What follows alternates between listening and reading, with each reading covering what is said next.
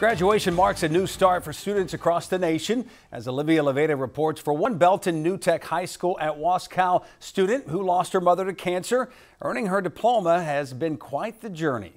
That's right, Beyonce Sullivan, she did it.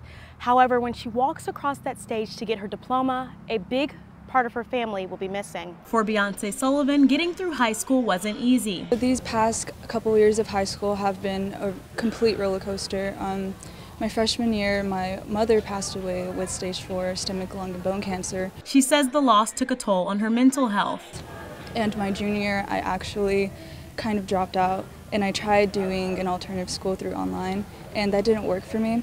When her father accepted a job offer in Temple, the move from Dallas to Bell County provided her family a new start. So I kind of had to play a little bit of catch up, but luckily the school was able to help me get my credits to finish my junior year, complete my senior year, and also had to fill in the shoes of playing the mom and trying to balance my school life and my personal life. She had to drop out of public school and be homeschooled so that she could help her dad with her younger brother.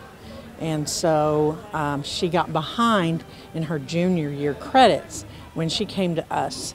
So we had to work through that, but she really did all the work. So not only was she taking her senior level classes, but she was making up some of her junior level credits. And then she did that within the first semester. She's been doing really well, but we're just really lucky to be in this community at Belton New Tech. Her message for those going through a hard time: keep moving forward. Anyone who is struggling with mental health, that it is important to remember that this is only a small part of your life and that things will get better.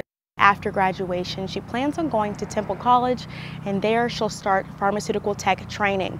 In Belton, Olivia Leveda, Central Texas News Now. Olivia, thank you. The Belton New Tech High School at Waskow graduation ceremony took place earlier this afternoon at the Bell County Expo Center.